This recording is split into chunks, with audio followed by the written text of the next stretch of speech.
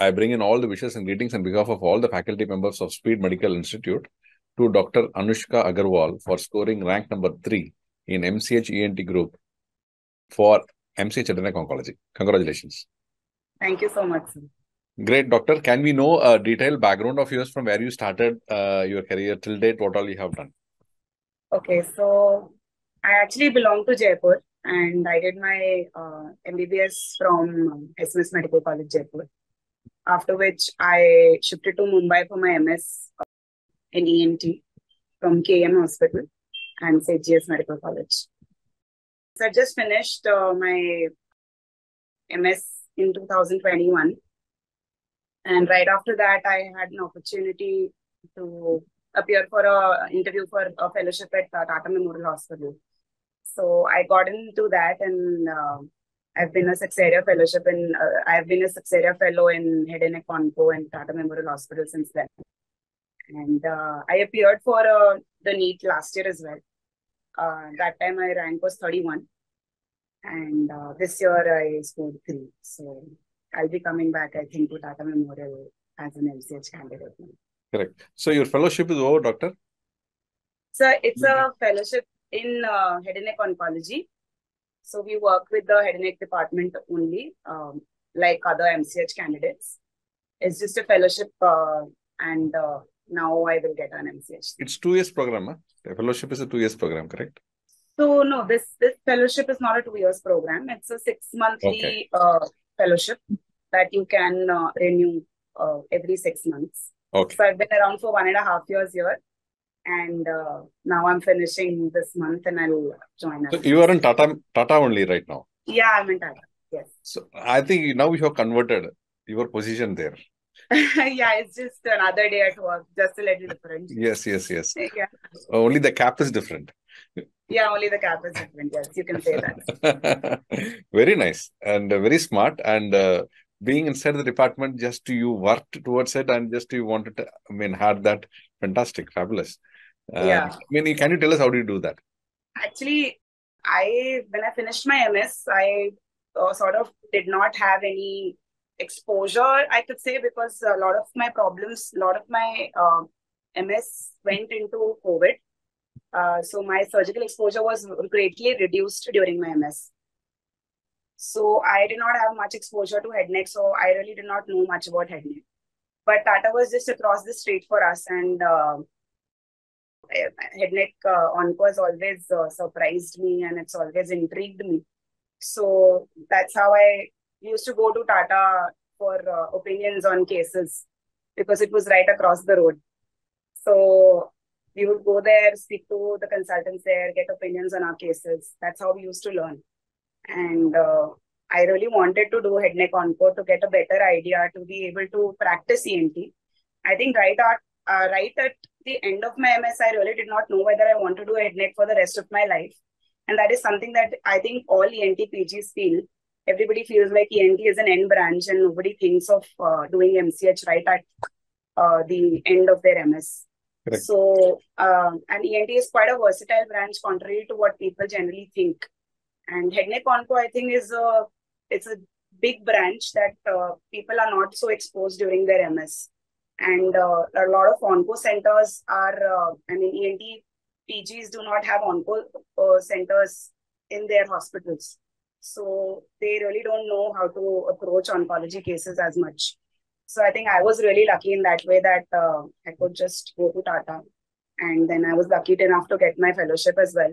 And during that time, I think I warmed up to the branch per se, and I realized that I should, give an attempt at least to do MCH if I'm already spending so much time here. So nice. That's how I decided to give a try. So last year, I think it was a little half-hearted attempt. I did not take much time off last year. It was just 5 days off. And when I got this rank of 31, that's when I realized that I should have given it more effort. I think this requires more effort. So this year I took some time off, and my mentors and my teachers here and my colleagues were very gracious to cover for me for this time that I took off for this exam. And everybody was very supportive, and I can't thank them enough. So how did you prepare? I mean, how much time was dedicated for this? How did you do it?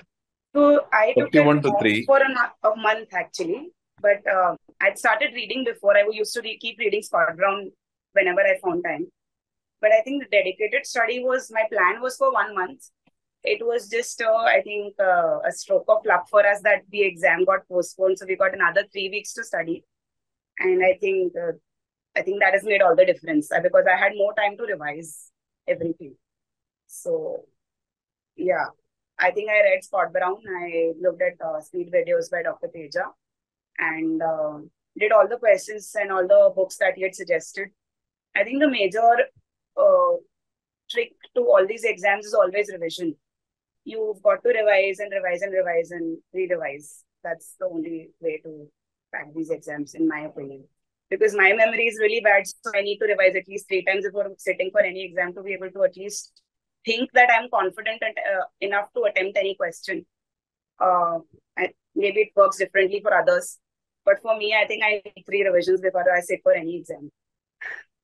Yes, very true. Your faculty is also from Tata only. Yeah, I know. He was my colleague. So everything is in Tata. Revolving around you is the Tata, and it is very good and it's quite inspiring.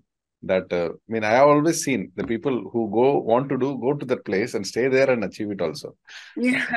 And very, very, very nice from your part. What is the message that you want to give for the future aspirants of students who want MCH Oncology from an ENT background? I would say that I think for people who do not have exposure to onco, they should come and work or maybe observe in places to get a better idea, to be able to treat the patients better, to have an understanding of onco. And that is, I think that's the only way you can understand whether you have any interest in onco or not. Because still, I feel that a lot of the centers during the MS do not have that much exposure, or they do not have a multidisciplinary team to treat the onco cases. I think that thing is something we will find only in onco centers. And head and neck onco is a super specialized branch, I feel. It's a great opportunity, and you really don't need to do any more fellowships after this, like a general surgical oncologist would need to. So it's a golden opportunity for anybody who's actually interested in it. So I feel if anybody has interest and does not have exposure, it's good for them to go and observe in such institutes and decide for themselves if they really want to do this or not. Very good, doctor. Now, what is the time to thank? And if you want to thank who have helped you to build your career till date, you can thank them. I think I would thank all my teachers till date, right from school to my MBBS to my masters and to my current mentors at Tata. All of the teachers that I've had, and of course my parents who've been extremely supportive. My colleagues at Tata who covered for me, and my mentors at Tata Hospital, my guide in my MS, Dr. Hetal Marfadia, my mentors here at Tata Hospital, Dr. Gauri Pantradya, Dr. Anushka Deshmukh, Dr. Pratmesh Aspai. They've been extremely, extremely supportive. I think they saw the spark in me and they've pushed me towards it. And I think they are probably the people I would like to thank. Very, very nice, doctor. Great of you.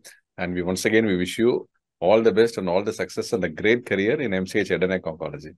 Definitely, definitely the kind of focus and the passion you have for this field. I think it will make wonders for you to deliver things for the patients. All the best to you. Thank you so much. Thank you so much. It's extremely nice talking to you. Thank you.